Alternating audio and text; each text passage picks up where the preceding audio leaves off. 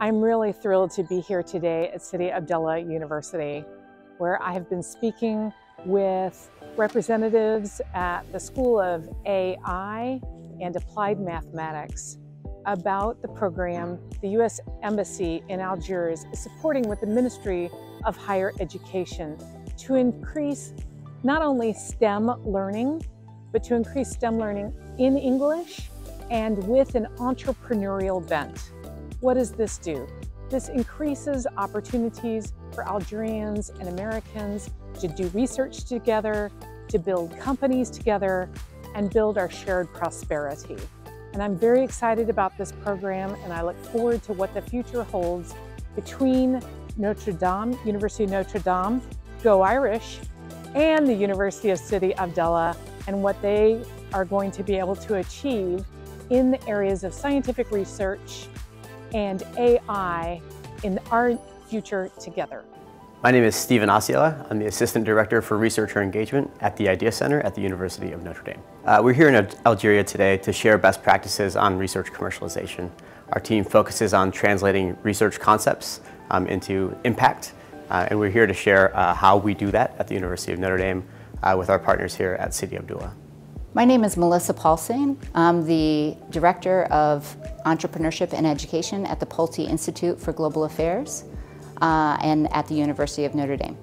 This is a collaborative partnership between the universities, both Sidi Abdullah and the University of Notre Dame, as well as the US and Algerian governments to really drive research in Algeria, to take that research and bridge it to societal needs, to civil society, and to make that research actionable and translatable for the benefit of the private sector.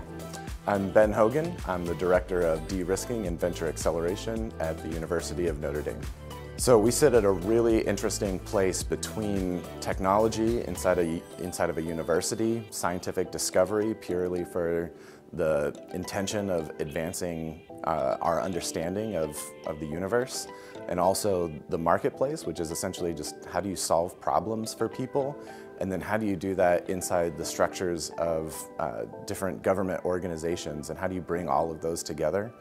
And so what we really look at is how do you look at the relationships between those? How do you understand the different people and their motivations that then you can craft a compelling story and an organization that can solve a really big problem inside the structures that exist already. And so I'm really looking forward to working with our partners in being able to use some of those same principles and apply them in Algeria. This is my second trip to Algeria, and it's been delightful so far.